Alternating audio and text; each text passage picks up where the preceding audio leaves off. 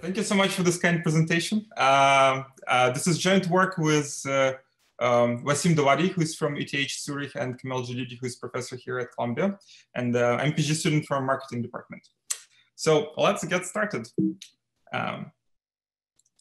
So our work deals with issues and decision problems which can be cast in the framework of ranking. So to give you a very simple example, it's the admission problem. Consider a business school that would like to admit students. And for simplicity, consider that it received just 6 applications. And it wants to admit, and it can only admit 4 people. So the top objective for the business school here in this simplified example is to maximize GMAT score. So it wants to maximize the average or total GMAT score across the admits. However, it has a requirement. It has a diversity score constraint. It wants to ensure that the total diversity score of admitted students is at least 3. And if you look at this current allocation, if you just admit people, top 4 people by GMAT, this constraint will be violated because here a total diversity constraint is just 2. So how could we correct this situation? Well, a simple way would be to admit person 5 instead of person 4 in the ranking. This way, we can see that the total diversity constraint is satisfied in the top 4 admits. And we can satisfy this constraint by minimally losing out on our primary objective, which is the GMAT score. Of course, this is a simplified example. And here we could just solve it by looking at these numbers and figuring out the solution. In real life situations, this problem can be much more complicated when you have many more constraints and much more complicated setups. Furthermore, you may have to solve it very fast. Another thing I would like to highlight here is that whenever you have a primary objective and a constraint, in all other than the most trivial cases, there is an inherent trade-off in tension. So our work looks at this tension and the issues it may cause, and also at how can we solve such types of problems really fast on real life scale. So to motivate this, I think I will bring up 2 issues that partly are in the news. So one is the recent legal action against universities like Harvard and Yale, accusing universities of penalizing some of the racial groups in their admission process. For example, when it comes to Asian Americans in particular. And the point of this is not like whether they're actually doing this or not, but to highlight that there is some kind of lack of transparency in how these decisions are really made to allow for the rise of suspicion and potential ethical and legal claims against these institutions. So part of our work is looking at such issues. Another aspect of the problem actually comes about in very different settings. We can also cast in the framework of ranking such problems as recommending items or content to viewers, be it on Netflix or TikTok or your favorite app. And in these settings, we also observe some consternation with how the decisions are made and some concerns about the quality. So for example, here, this is a blog post that highlights issues. It's from a few years ago, but it highlighted issues with Netflix recommender system. You know, when you as a person of color come for the first time to Netflix, the content used to be mostly white, so it didn't reflect diversity. But after the same time as Netflix acquired information about you and maybe inferred that you may belong to a racial minority, suddenly all your content became focused just on that racial minority, which highlighted lack of diversity. And this is a real concern raised by individual viewers.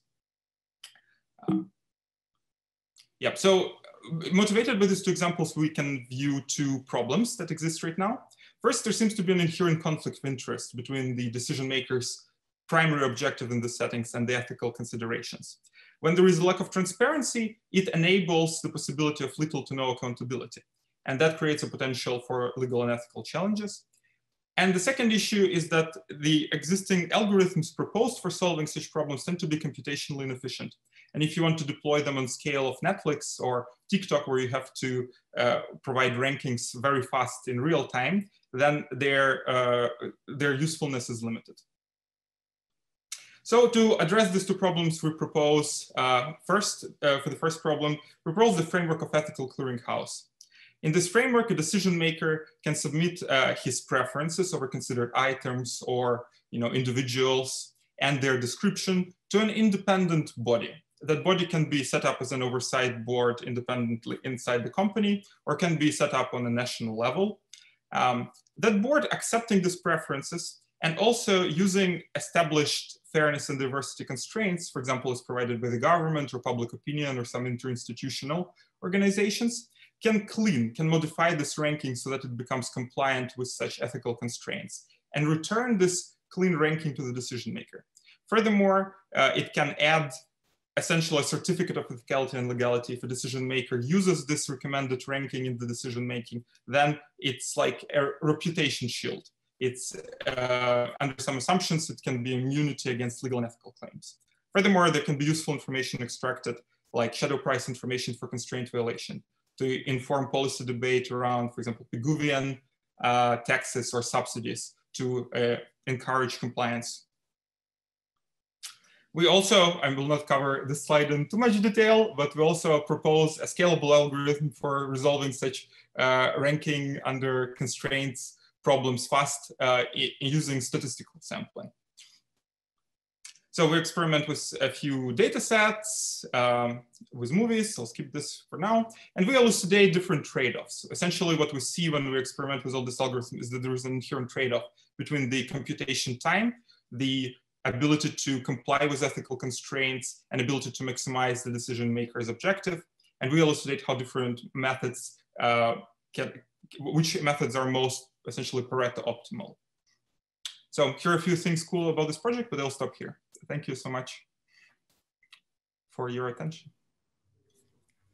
So Yegor, you have a couple of questions in the chat box, specifically related to the diversity score. So the first question is, what does a diversity score of 1 or 2 mean? So I think that goes back to your first slide. And then the second question is, could a diversity score also be relative to the admitted pool or the pool of existing students instead of absolute? Yes, so thank you very much for the question. So for diversity score, our framework is agnostic to specific criteria that you want to use in terms of ethics. It can be anything, whichever diversity type you care about, it's up to you to determine it. So it's completely flexible that way. We are not trying to impose a particular view of ethics. Could be relative to the admitted pool or pool of existing students. Yes, I think basically this framework allows to accommodate flexible fairness constraints, and I think, yeah, a variety of them can be accommodated. Okay, thank you.